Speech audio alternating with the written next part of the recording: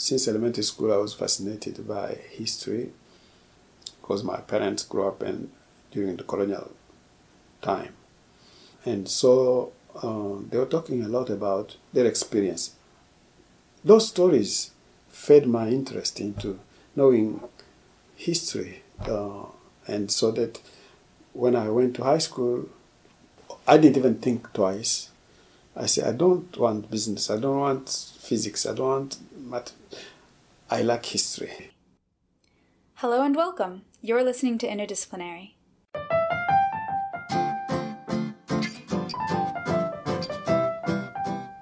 My name is Grace Garrett. I'm a senior at Bryn College about to graduate with a degree in International Studies and Russian. For this podcast series, I'll be going back over some of the key ideas of my major. Each episode, I'll sit down with an expert in a field related to international studies. I'll ask them about the kinds of questions that interest them, as well as how they go about looking for answers. I hope you enjoy.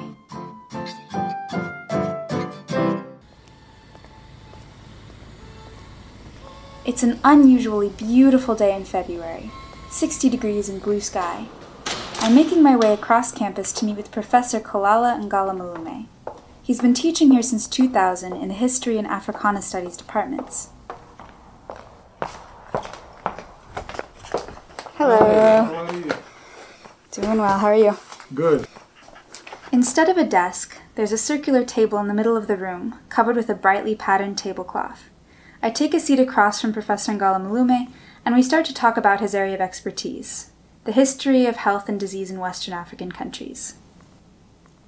Thinking about medicine, I noticed that your research focus area is on health and pathology. Yes. Why did you choose to look at the history of that rather than the medicine side? Again, because that has to do with those stories I heard, growing up.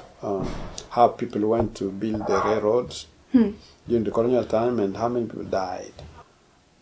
Walking on the street, going to school, and then running into people who come from the hospital, transporting a dead body to go outside, to go back to their villages. You are walking like this, and then you see people coming back. You are struck by these images. And so I when I became a historian, I started thinking about, these medical institutions, how their logic and so on, and it became natural. And if you look closely, you will see that many historians, they don't just choose topics at random. Often they're, informed by their own lives.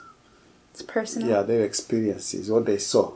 Yeah. And then naturally they select these kind of issues or things that struck them. If you live during the period of civil rights movement, and so naturally you think about when you select topics, these topics are in your mind. You want to know more about this, more about that. Or if you come from a small town and then you saw things, and then naturally. So biography informs also part of your research. I will give you an example of one great historian, Professor Vansina, a Belgian professor.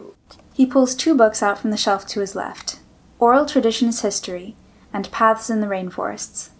Both are by Jan Vansina. In the early 1950s, Vansina began conducting field research among the Kuba of the Democratic Republic of Congo. That's Kuba with a K, by the way. After a long career teaching at the University of Madison, Wisconsin, he passed away just last year. The Kuba they are one of the most artistic people in Africa. They have a kingdom since the 17th century and so on.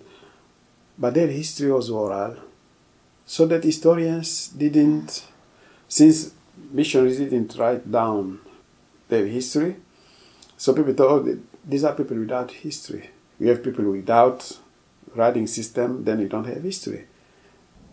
He traveled to Congo in the 50s, when Congo was still Belgium. And he observed that. He saw, actually, there's more to it. He visited the kingdom. He saw they have a rich history, but it's told orally.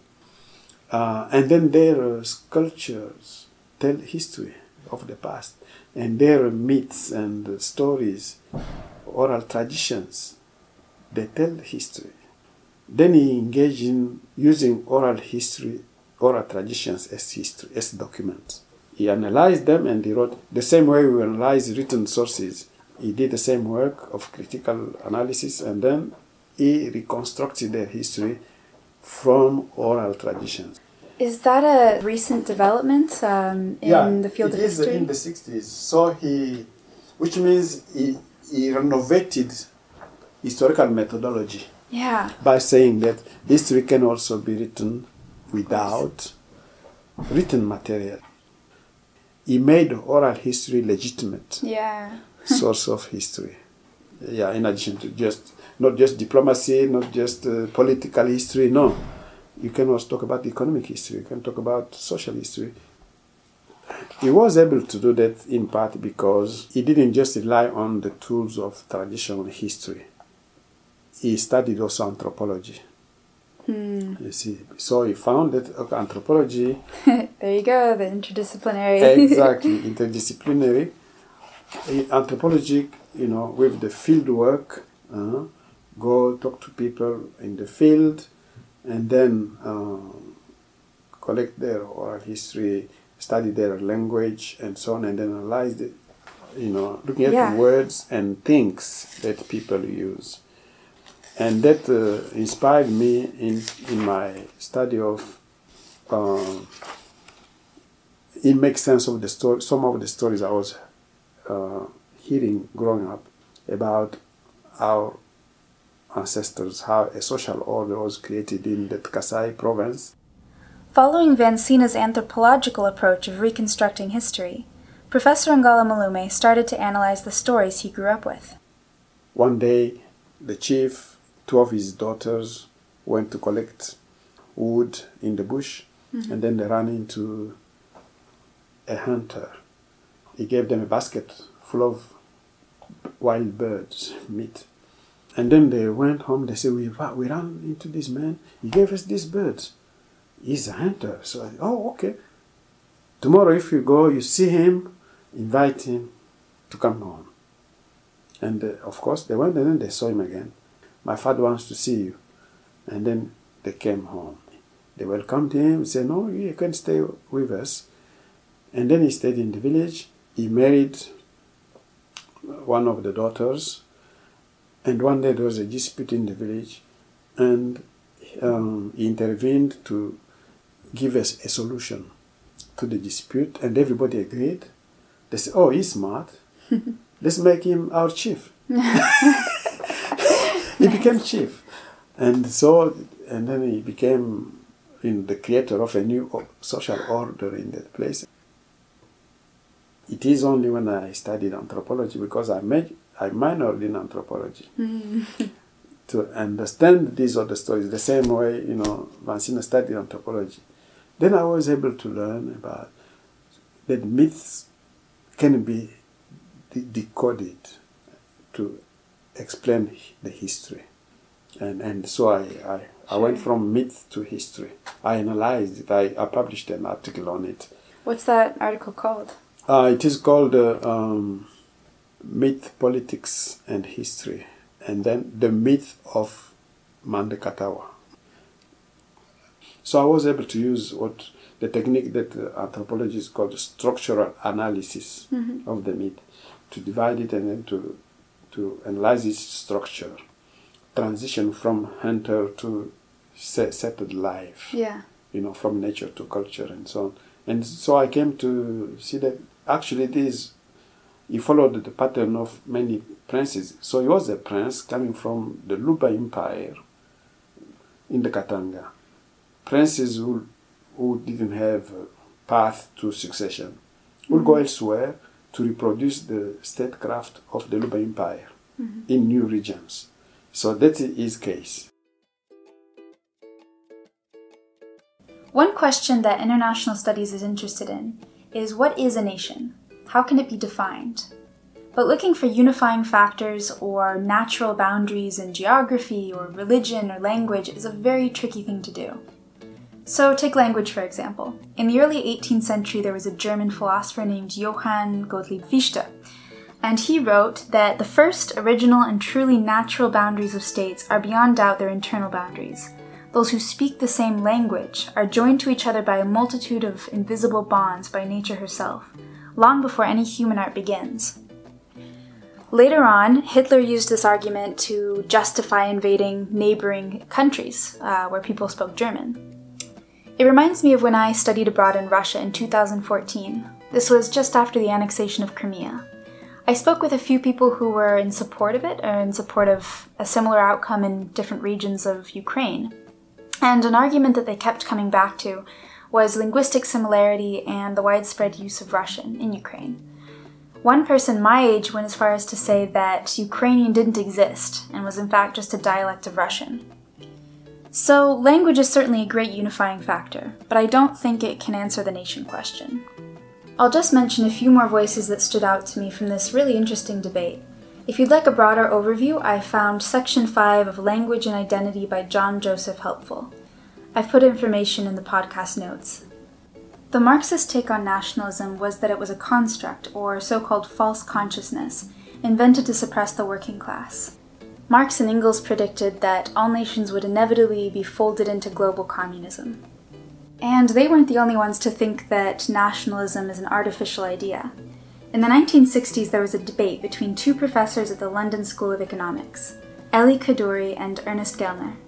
Kaddouri, who was a Middle East historian and taught politics, thought that nationalism is a European idea that almost accidentally came to being because of people like Kant and Fichte and what they wrote. He pointed out that it doesn't necessarily play out the same way in other parts of the world. His colleague, Gellner, a social anthropologist who taught philosophy, wrote this in response.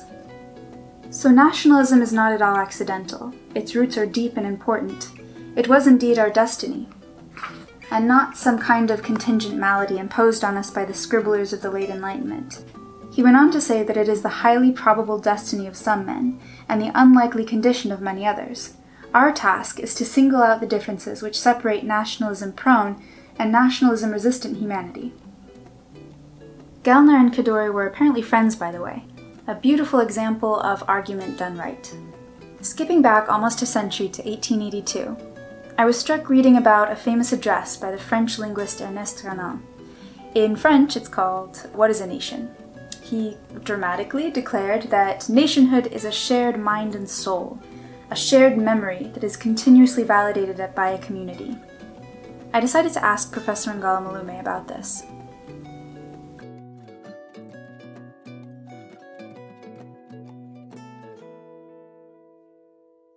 I've heard it described, like what is national identity, as a collective memory. Mm-hmm. Absolutely perfectly fits with an oral history. Mm-hmm. The idea that your memories can be stored in a community rather than all in one person. Mm-hmm. What is your take on a nationhood or statehood? We have one scholar who looked at nation as an imagined community. His name is Anderson, the imagined community.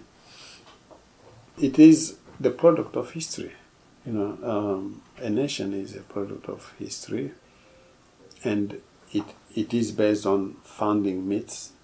You can talk about George Washington, cherry tree, all these things. Sure. and so it is. Yeah, it is. We have a founding myth that is at the beginning. It is in the past, and where people look at the story of the beginning, answering the question how we became who we are. You see, and so they built on it. That's why Anderson is talking about imagined community, because it is based on founding myths. Some facts are real, but others are, invented. Embellishments, yeah. Embellishments and so on. And so it is an idea. Yeah. Yeah, it living out many things, as an ideal to promote and to defend.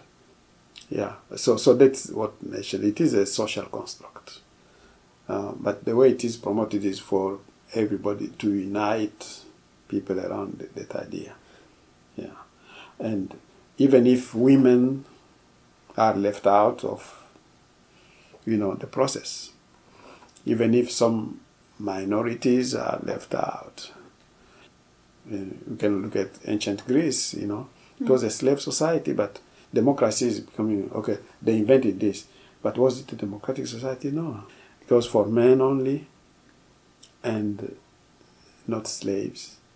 You see these paradoxes a lot in history. Exactly. It is for the French Revolution. It is for all revolutions. It is an idea, but, imperfect. I find that so interesting that Bryn Mawr, sort of the Bryn Mawr community, as an act of defining itself, goes back over its history, and looks for those moments where people were left out. You see that with the renaming of College Hall right here. Yes. And that's happening in universities, in cities all over the country. Exactly. So because we realized that, yes, it is about women's college, because women were left out. But not all women. We are talking about all women. We talk about only some specific women. We see one race, one class. And so the others were left out. And so when you look back and say, oh, really? That's what it was. So the idea was great, but yet it had problems inside. And so we have the origin story that you were talking about for Bryn Mawr, and then suddenly something sort of comes along to shake it up contested voices. Yes. So we deconstruct it now. So so these are the problem. Yeah. So we deconstruct. The ideal was good, but look at what it left out. Then what do we do about it? Yeah. So dealing with the past is the most difficult. So how do you tell good sources from unreliable sources? I analyze their quality, their strength and their weaknesses. And their bias, maybe? Weaknesses. By weaknesses, I talk about biases and shortcomings. The sources cannot answer all my questions because of their quality, And so the job of a historian is to make sure to ask the questions and to the sources, and then take into account when you read them to understand the conditions of their production. That is what helps historians move toward objectivity. So that, which means our interpretation will not be the final interpretation of the evidence, but it will be the best interpretation with the tools we have of the evidence. We know that new tools can come, and then we can know better. For example, one question I wanted to ask was, when I read archives, French colonial doctors were complaining that Africans will come to the hospital only late. They were reluctant. They were resisting our medicine. They will come only, for example, those who have syphilis or something, only it has reached tertiary level. Mother will come to the clinic for giving birth only if there are complications. They will prefer doing it at home, and so on and so on. And so the conclusion was that they were irrational. They were resisting our medicine. So that's what I found in the archives. But I didn't want just to stop to accept that story. When I interviewed them, I found that actually they were doing that, but for different reasons. Not that they were resisting medicine, but they had a broader definition of well-being. The well-being meant not just physical well-being, it meant also power, it meant also wealth, to increase your power, to increase your wealth, all this part of the spectrum of well-being. So that if you go to the doctor's office, you say, I want to become minister in the government. How can I increase my chance? They have nothing to offer you. Interesting. So you have to go to the healer to say, listen, I am a merchant, I want to make more money. How do I attract client to my stall? That's okay, you can do this when you are having in Wow. market to do this. You see? Doctor life coaches. Yeah, exactly. So I found a more complex story. It is not that they are irrational, as the archives say. It is rational because it is embedded in their history, in their stories they tell, and so on. Very interesting. I had two last questions I wanted to ask, and these ones are just kind of for fun. First one is, if you pick up a newspaper and there's some major world event, something has just happened, like, this morning, the South African president resigned. What questions pop to your mind if you're thinking of like a historian? What are the first things you want to know? The quality of their democracy. See, which means the strength of their institutions.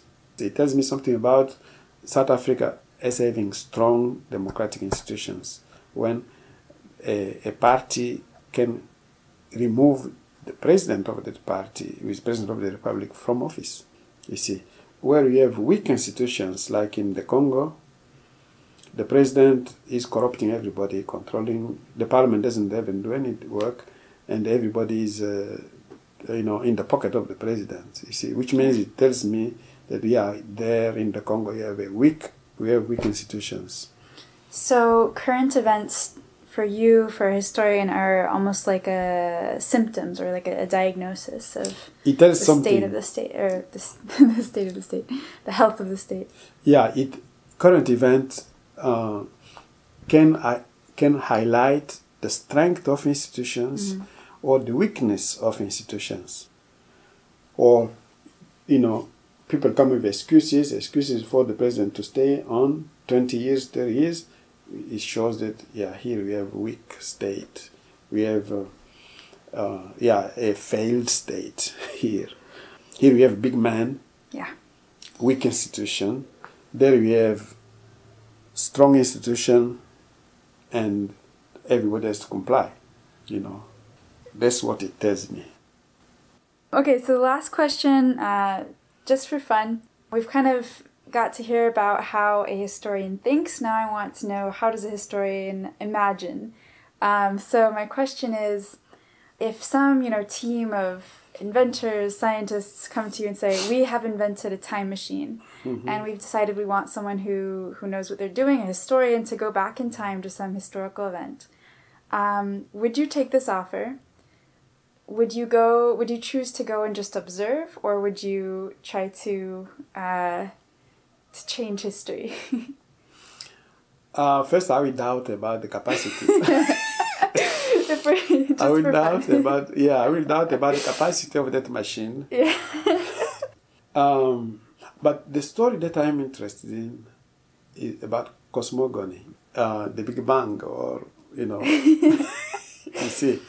The Big Bang, that there it is, that's the creation of time and space.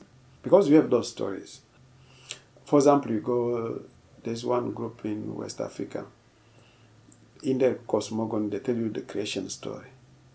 How the world became the world. Or in ancient Egyptians' story of creation. It sounds like the Big Bang. Yeah, they say at the beginning, Atum was there, inert. He said he couldn't move. And then suddenly, an idea came to his mind. And then he imagined something. And then he came out of that. He was kind of in a primordial water, there, and then he comes out of it. An idea coming to him, here I am, I can't move, then an idea, and then he came out of that. He's now into action mode, you see. So action being triggered by will, by strong will and intelligence. And then he says, okay, now I want to start working. So he is the same, but now he's in action. He's no longer atom, he's now re. That story they tell, you see, scientists tell you the same story, physicists and others. Quantum theory tells you that everything is matter, and matter is energy. So you see, it doesn't contradict that story. I found that fascinating. So if someone gives you a time machine, you go back to the very beginning of time. Yes, to that Big Bang. Okay. Well, thank you. That's fascinating. Yes. Of course. Yeah.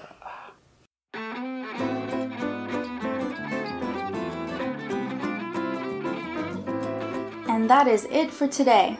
Thank you for listening. If you'd like to read more about the topics discussed, I've put some links in the podcast notes. The music you're hearing is by David Seste and available on the Free Music Archive. Finally, I'd like to thank my advisor Michael Allen for helping me with this project, and of course, Professor Ngalamalume for taking the time to share his experiences with me. I'll be back next week with another guest, so check back if you're interested. Until then, cheers!